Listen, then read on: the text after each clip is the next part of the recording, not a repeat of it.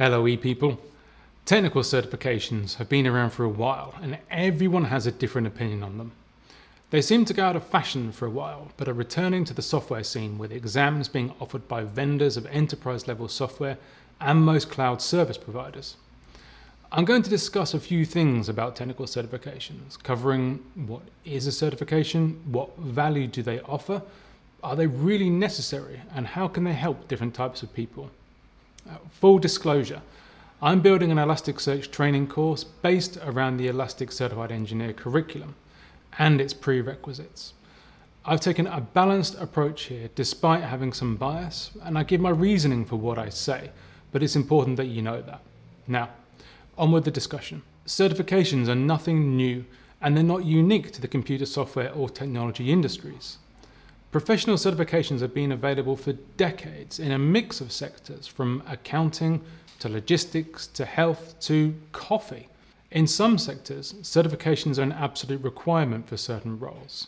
In other sectors, they're almost completely ignored. And there's also a middle ground where they're not a requirement, but depending on a candidate's experience, can open doors that may have remained shut without having passed the exam. Believe it or not, there's even a subculture of people who turn passing certification exams into almost a sport, thriving on learning everything there is to learn about a technology and having all the badges to prove it. But what is a certification really? A certification is acknowledgement from a vendor or organization that you have scored at least the pass mark in an exam. The exam is comprised of questions on topics the vendor considers important, and those topics are defined in the curriculum for the exam. I'm only going to be talking about technical certifications like those offered by Microsoft, AWS, Google, Cisco, and so on. You'll hear me mostly referring to the certifications from AWS and Elastic, since those are the ones that I have personal experience with. Although I may have more to say about certifications from the Specialty Coffee Association at some point in the future. So, what value do certifications offer? Well, let's go back to how I defined a certification. A certification is acknowledgement from a vendor or organization that you have scored at least the pass mark in an exam. The exam is comprised of questions on topics the vendor considers important, and those topics are defined in the curriculum for the exam.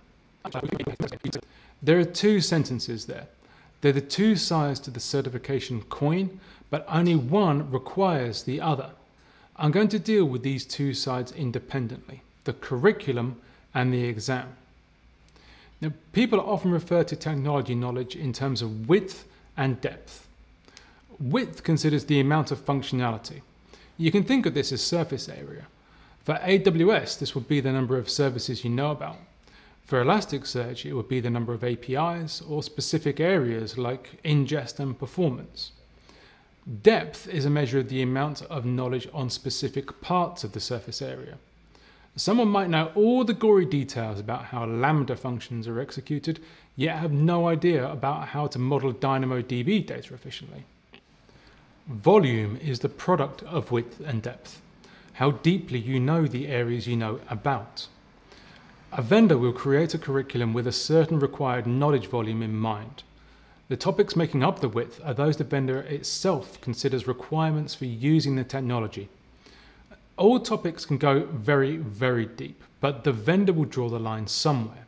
You'll sometimes see different levels of certification, each level requiring a different width and depth, and therefore volume of knowledge. AWS Certified Cloud Architect is an example.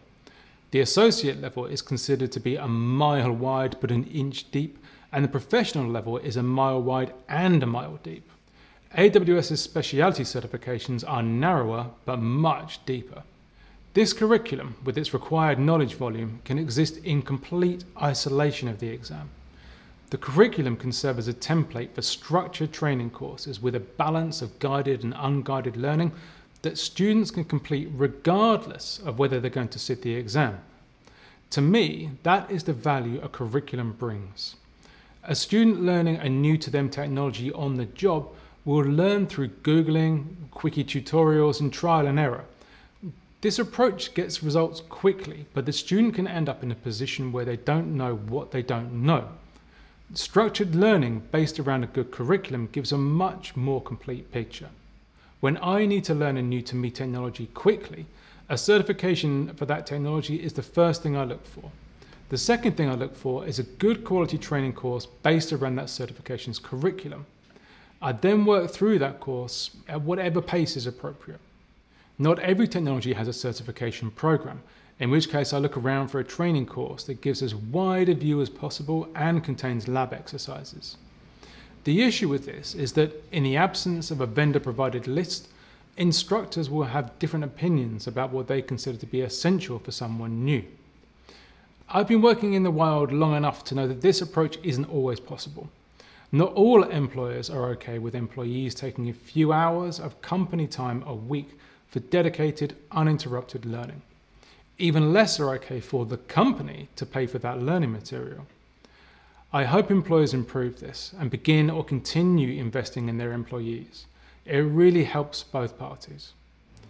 Those of you out there who are consciously putting in your own time learning new technologies, paying for it out of your own pocket to improve your own value and keep your skills relevant, I see you and I applaud you. The other side of the coin is the exam. If you're confident you know everything on the curriculum, you can choose to sit an exam where you'll answer a set of questions to validate that you possess the required knowledge volume. There are different formats for exams, multiple choice and exercise-based labs, as well as a hybrid approach. Each has its own pros and cons, but regardless of the format, something you have to learn in addition to the required knowledge volume is exam technique. Technique can make a massive difference when taking an exam, but it's not really a transferable skill. Good exam technique, including time management, interpreting the question correctly, and being able to dismiss red herring answers, will get you points you might not have otherwise got, but it won't help you write good security group policy or write an Elasticsearch aggregation. Another issue is that some people simply don't perform to the best of their ability in an exam environment, and failing because of that could bring about issues that wouldn't have arisen otherwise. So what could passing the exam give you? Well, it depends. It depends on each student's particular circumstances. If you're already in the same sector as a certification, passing won't automatically increase your salary. It won't automatically get you a promotion either, but it may help in negotiations for both. Some will sit the exam despite having no need or desire to improve their salary or management level. They'll sit it for any number of reasons, for the sake of completion, for validation, for sport, or so they can flex on LinkedIn. It's a personal choice. Where a certification almost certainly will help is if you're changing career or sector. If you've never worked in the cloud industry before but want to, studying for and gaining a certification will provide some substitute for your lack of experience. It'll show you've made a conscious choice to change your career and apply yourself fully to getting up to speed. Like anything on your CV though, the certification shouldn't be considered in isolation. It can complement existing experience or help compensate for the lack of it. In summary, I see certifications as a learning path. Coming into a new technology completely fresh, you can get a very good picture of the overall functionality offered by the product and how to use it by completing a course covering the material required by a certification. Instead of learning individual bits and pieces on the job, you'll get a good, high-level view of the whole product or service and can then focus in on the parts that are relevant to your particular requirements. Good quality, structured training can provide this for you. Set aside some dedicated time to sit down and learn something new. Watch lectures and, more importantly, do practice lab exercises whenever you can. If you want to or need to, you can then work on your exam technique, take practice tests if possible, and sit the exam for real. Continual learning will help keep your skills relevant and make you feel more confident in your abilities. The exam is an optional extra. I hope you found this useful, but I'd love to know what you think about certifications. Do you have them? Have they helped you? Do you regret doing them? Let me know in the comments. I look forward to seeing you again, but until then, have fun and cheerio.